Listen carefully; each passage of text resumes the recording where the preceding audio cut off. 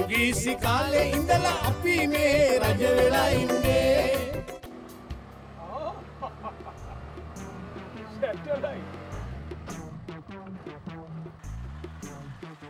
Satellite කොහොමද බං ජීව? ඔබ හම්බ වෙච්ච එකම හොඳයි.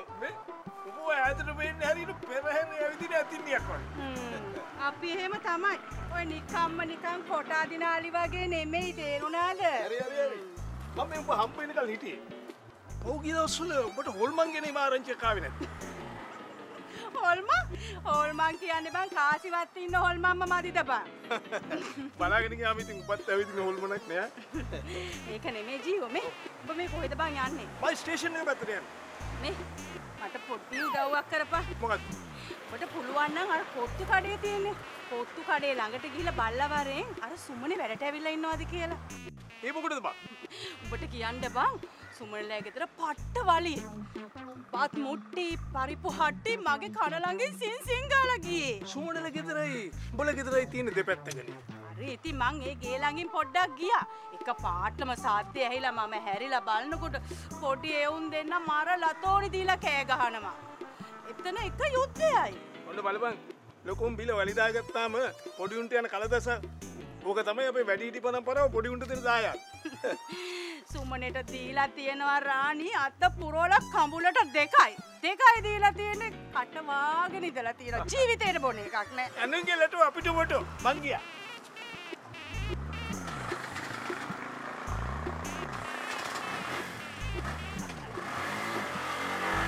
ඒක කියන්න කිව්වා කියන දෙයක් අහලා රස විඳින්න දන්නේම නැති එවුන් හරියට නිකන් ඔක්කොම දන්නවා වගේ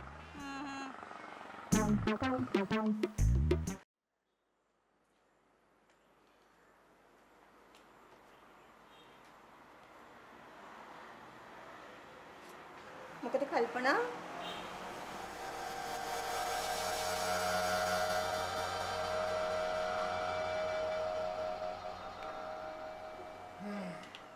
එන්නම කාලේ නරක වෙගෙන යන්නේ.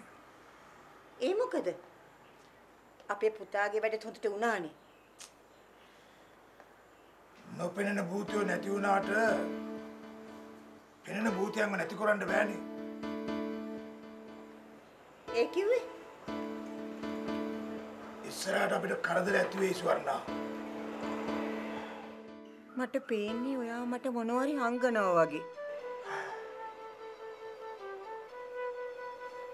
හැම කෙනාටම හංගගෙන හිටපු දෙයක් ගොඩෙන්ඩයි හදන්නේ. ඒ කිව්වේ?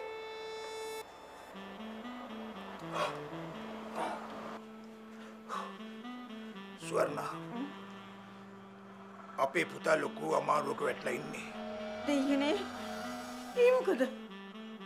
ඕකනේ. ඔයාට මේවා කියලත් බෑ නොකියත් බෑ. අනේ කියන්න මං අහගෙන ඉන්නා.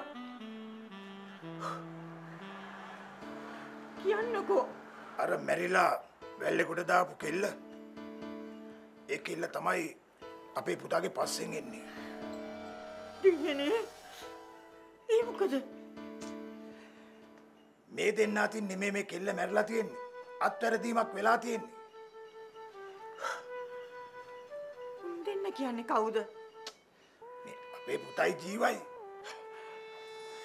මං ඔයාට කිව්වනේ කවදා හරි ජීවා අපේ පුතාව නැති කරයි කියලා. කෑ ගහන්න එපා. කලබල කෙරුවොත් නැතු යන්නේ අපිට අපේ පුතාවමයි. දැන් අපි මොකද කරන්නේ? අර කෙල්ලව අපේ පුතාට කසාද බන්දලා දීලා ඉක්මනටම රට යවමු. අනේ අපේ පුතා ඉඳලා කරගන්න දේවල්. අර මොකද කාන්තා සමිතියකින් තමයි මේ සේරම ලේලි ඇදලා තියෙන්නේ. ඇමතිගේ නංගි කෙනෙක් ඉන්නවනේ ඒකට සම්බන්ධ.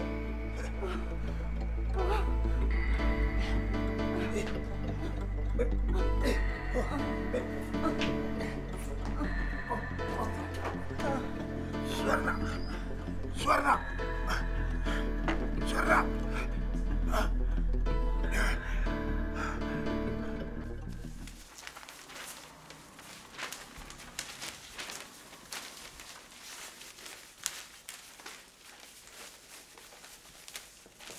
Nanti mau dulu. සිසිල්ගේ පිහිටෙන් වැඩි පටන් ගත්තා. මේ චුක්කි ඇවිල්ලා හිටියද? චුක්කි හිටියද නැද්ද කියලා මම නම් දන්නේ නැහැ. හැබැයි ගෑනු ටිකක් නම් හිටියා. ඒ සේරම කාසිවත්. එන ෂුවර් චුක්කි අම්මා දෙතන ඉන්නේ නැති. සමහරලාට ඉන්නේ නැති. වයසක ගෑනු ටිකක් නම් හිටියා. අඳුරගත්තා නම් විස්තර ටිකක් අහගන්න. අනේ මන්ද නැන්ද. මට නම් මේ උගුලෙන් ගැලවීමක් නෑ වගේ. අයියෝ එහෙම කියන්නේ? අන්න තාත්තා මාව පළාත් සභාව ලිස්ට් එකට දාලා මේ පාර. කවුද කිව්වේ? අර ලේකම් කිව්වේ. මිනිහකව කාටවත් කියන්නත් එපා කියලා. ඉතින් හොඳයි පුතා. තාත්තා ඔය පඩිය පන්නලා තියෙන්නේ. පඩියක් පන්නලා? ඔව්. නගර සභාව දිනලා එපයි. පළාත් සභාව ඉල්ලන්න. ඒ වුණා නැන්ද මේක මේ මාව පෙළඹීමක් නෙමෙයි තනි කර. පොඩි කාලේ ඉඳලා ළමයිව දෙමව්පියෝ යහමකට පොළඹවනවා පුතා. දැන් ඒ වුණාට අන්තිමට මට බලාපොරොත්තු වෙන දේ ලැබෙයිද නැන්ද?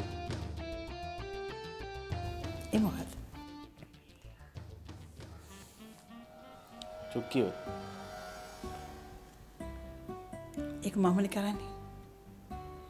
ඔය ගැන කරදර වෙන්න එපා.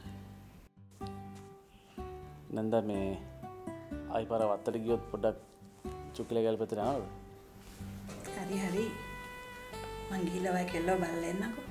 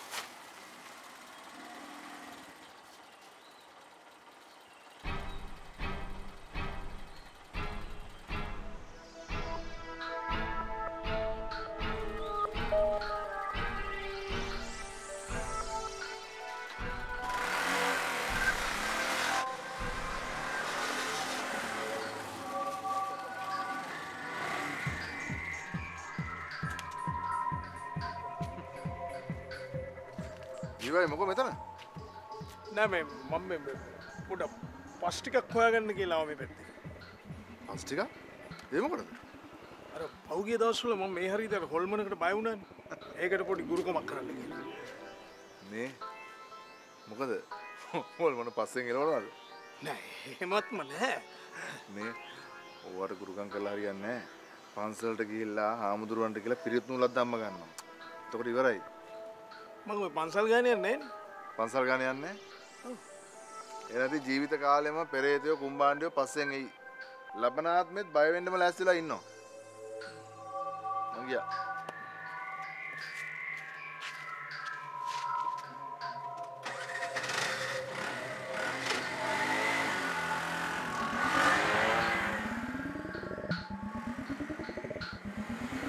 හැබැයි එහෙම වෙයිද දන්නේ නැහැ.